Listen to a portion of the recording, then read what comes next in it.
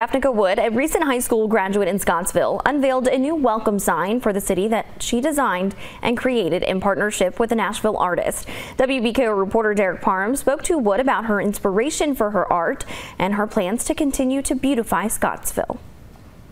As a 10-year member of her 4-H club and a recent recipient of the highly coveted Emerald Award, Wood is no stranger to community service.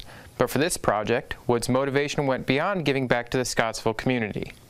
I am applying for a scholarship called the John Swack Scholarship, and as part of the eligibility process, you have to do a senior 4-H project, and usually that project is a community service project.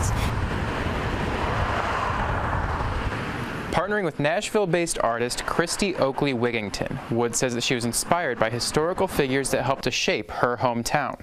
We were trying to choose things that had necessarily not been used in other things that were different and unique, that would remind people of things from our past and a lot of things from our present as well, for those youth who live in Scottsville but maybe do not remember some of the things that used to be here.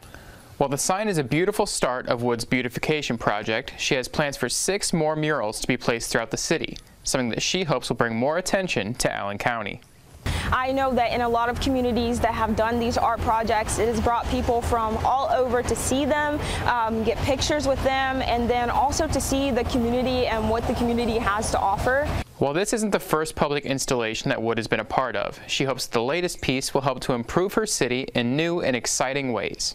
The art helps bring people together and beautifies the community. I wanted to choose something that not only gave back to my community, but also would beautify and really change spaces in a unique way. Reporting in Scottsville, Derek Parham, WBKO News.